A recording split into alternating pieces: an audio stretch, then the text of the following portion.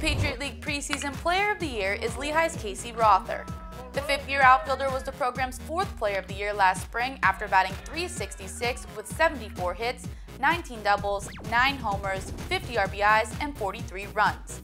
He put together great at-bats, striking out only 25 times in 231 plate appearances. The Patriot League Preseason Pitcher of the Year is Lehigh's Rettig.